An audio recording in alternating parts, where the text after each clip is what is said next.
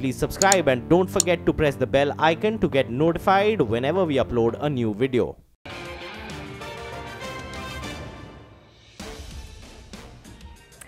Good evening and thanks for joining us on What's Hot. I'm Shireen Band.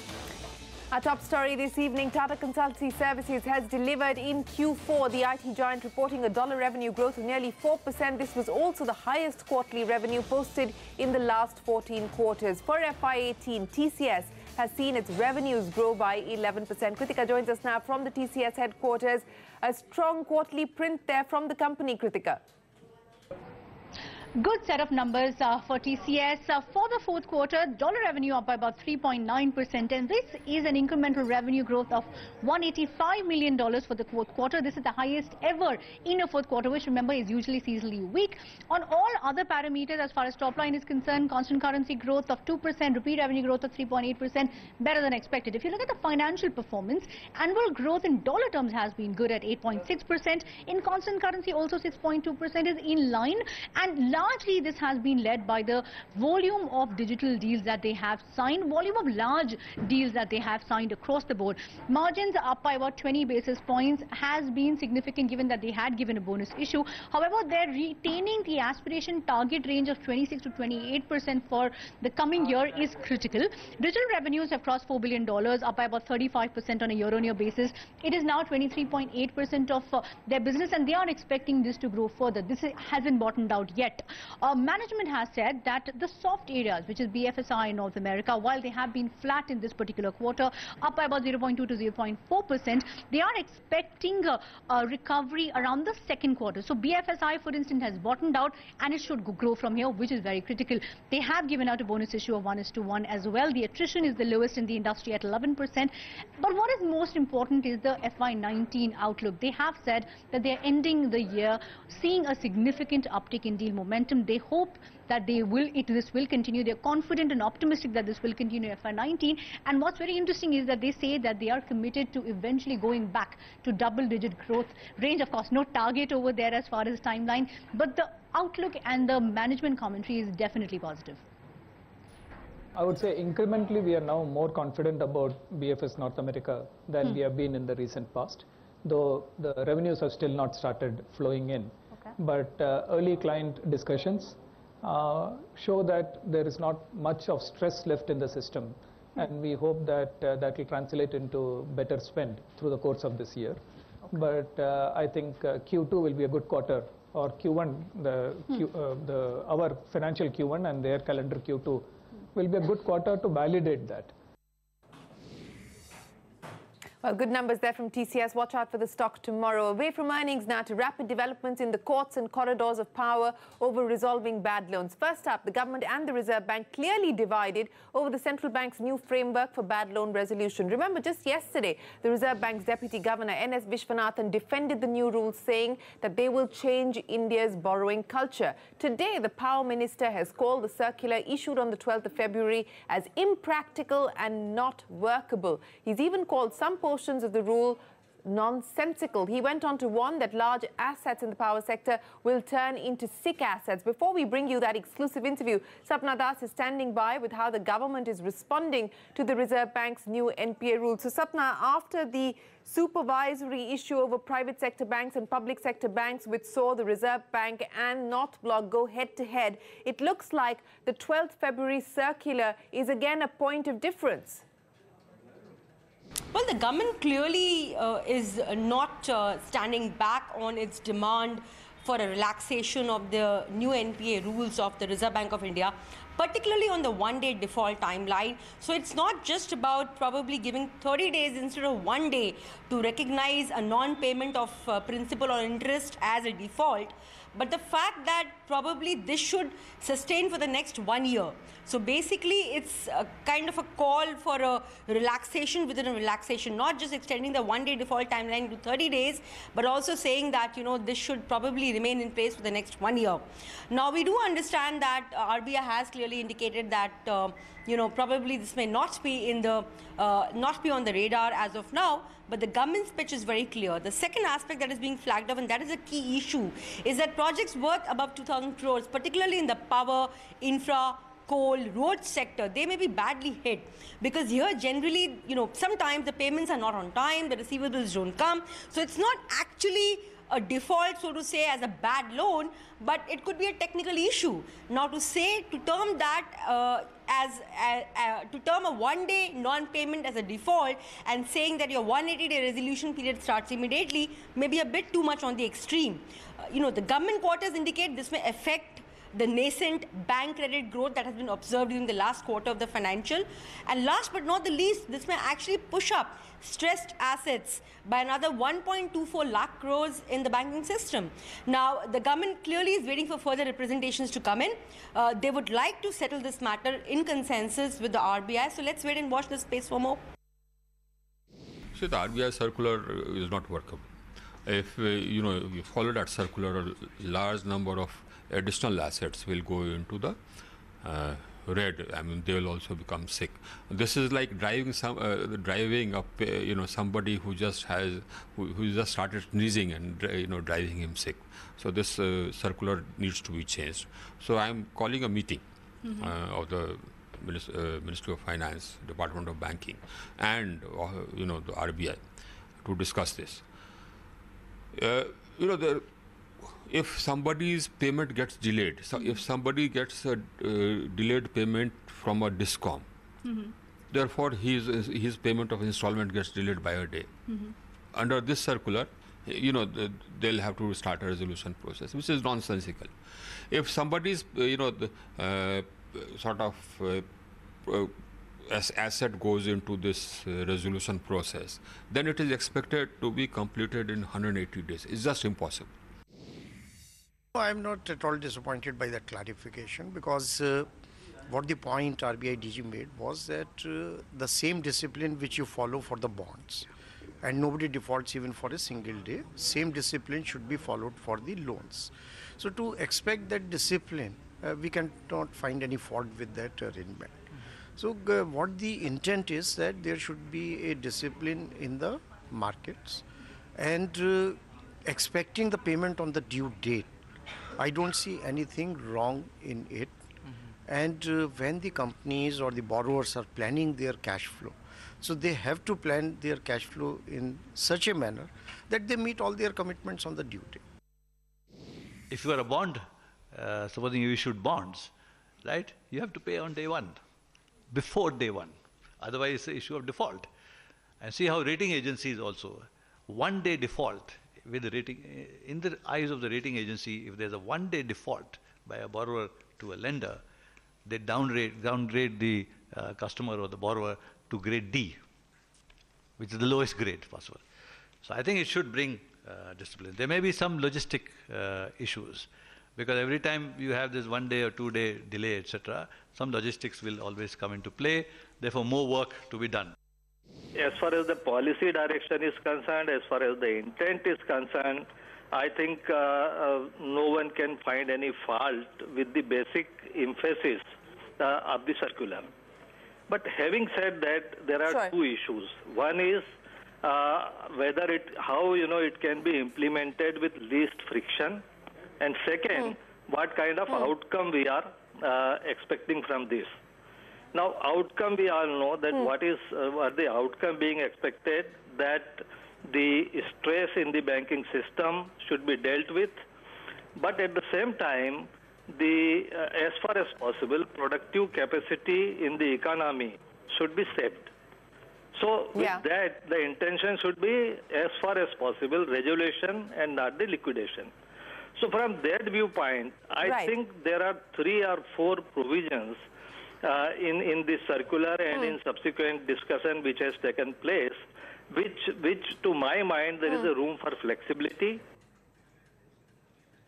Former Deputy Governor of the Reserve Bank saying that there is room for flexibility without compromising on the spirit of the 12th February circular. The government not backing down, neither is the Reserve Bank. Now to the big corporate story of the day. There's been an unexpected twist in the SR Steel case. The Company Law Tribunal today ruled that the second round of bids submitted for the steel maker is invalid. The tribunal has asked the creditors committee and the resolution professional to review their decision of rejecting bids by ArcelorMittal and New Metal in the first round of bidding. Ritu Singh joins us now with more details. Ritu, take us to the key observations made by the tribunal and where this leaves things.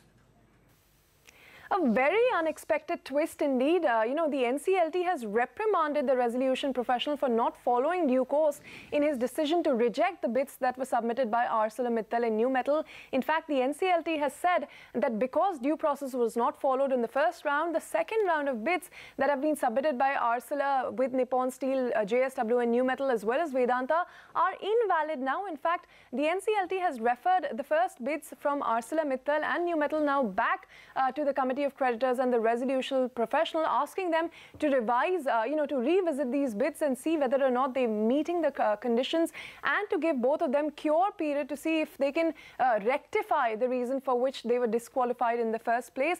So it is a big setback, for Vedanta, but of course, Arcelor and New Metal will have another go at SR Steel. It's a very competitive bid, but it is setting sort of a bad precedent also for some of the other cases. Now, the resolution professional was also reprimanded for not presenting this case to the COC and deciding that they were ineligible. Of course, there is also the question of the 270-day timeline elapsing on the 28th of April, but thankfully the NCLT has said that the amount of time spent in litigation will be added to that 270-day period, so there's no fear of liquidation. But of course, there's the question of time value of money. Both ArcelorMittal and New Metal have, of course, welcomed the move, and they maintain that the bids are strong and will be eligible for SR Steel. All right, Ritu, appreciate you joining us with that. From SR Steel now to Fortis Healthcare. Under fire from FIIs like Eastbridge, the Fortis board today stopped short of taking a call on the suitors for a deal. Instead, the company has announced the formation of an independent advisory committee headed by former PwC chairman Deepak Kapoor. The panel will evaluate the binding offers by the 26th of April. Meanwhile, Fortis received a fifth acquisition offer today.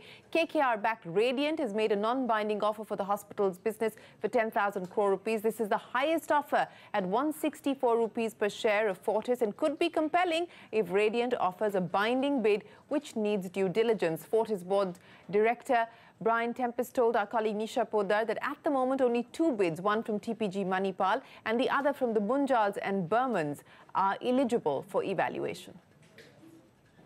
Whatever is the binding bids that are available with us on the 25th of April when the advisory committee actually sits down, those are the ones that we will actually focus on, and the best one from there will be sent to us the next day on the 26th to the board meeting of Fortis Healthcare, and then it will go to the shareholders. We've now got some binding bids that have improved, so it's not only the original binding bid, but it's got an improved binding bid, and these are the ones that are actually going to be considered on the 25th by the advisory committee.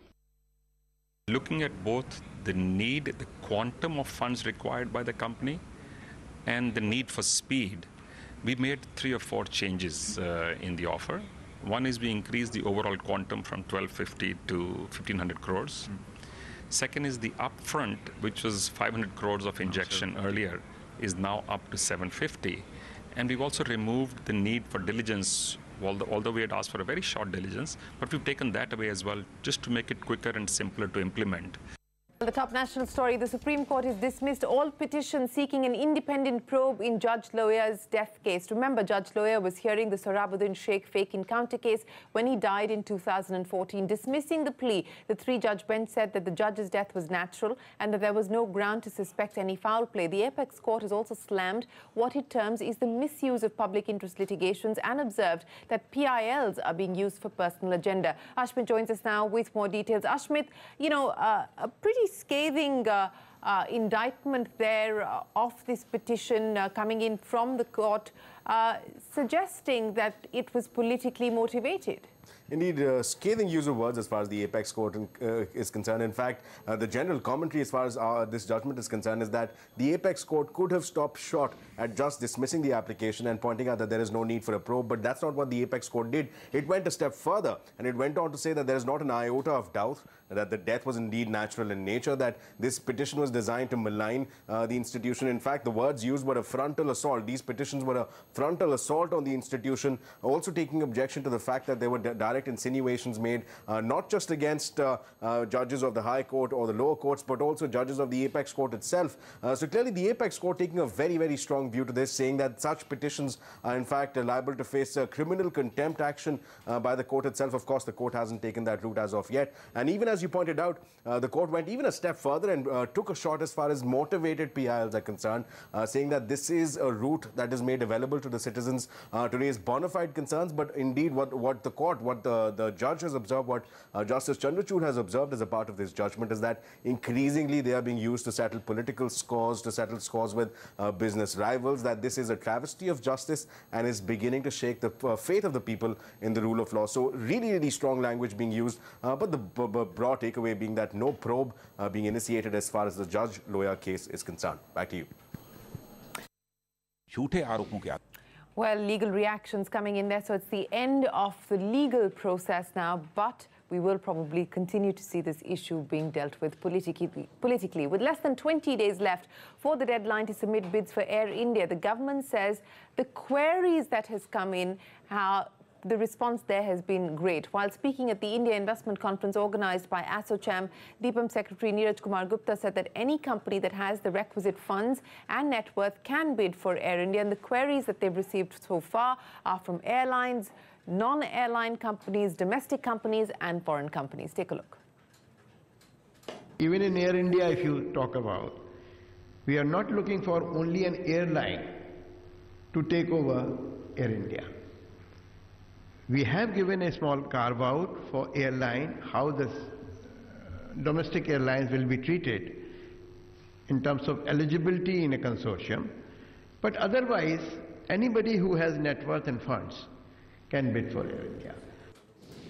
So remember, queries were meant to come in by the 16th of April. Queries have come in. These will be made public, hopefully, by the end of the month. Staying with aviation, Jayant Sinha, the Minister of State for Civil Aviation, today asserted that airlines would not be held guilty if flights are delayed owing to congestion at airports, which is the case today. Remember, the DGCA has come out with a charter under which it proposes a compensation of up to 20,000 rupees for passengers who miss connecting flights due to airline cancellations or delays. Airlines have opposed the DGCA's proposal tooth and nail. Today, Sinha clarified that a penalty would be imposed only if flights were delayed owing to the fault at the airline's end. Take a look. In the draft passenger charter, we have established certain penalties for delays, but, and let me make it very, very clear, those delays are the ones in which the airline is held responsible. Anything that is force majeure, which includes weather, which includes runway delays, air traffic congestion and so on, which is applied across the board, so that it's not for a specific airline or a specific route, but the one that affects everybody across the board, those obviously are not the airline's responsibility. If it is the airline's fault and the passengers have to suffer, then we obviously have to find a way to compensate passengers for that. Jayant Sinha there on the proposal of the DGCA to fine airlines for delays and cancellations. On that, it's time for us to wrap up this edition of What's Hot, but don't go anywhere. Up next, what are the key risks to global growth in 2018? More importantly, what are the big risks staring the Indian economy? Prashant Nair discusses that and more with a special panel of experts at the Hero Mind Summit 2018. We'll see you in 30 minutes on India Business Hour. For now, thanks for watching.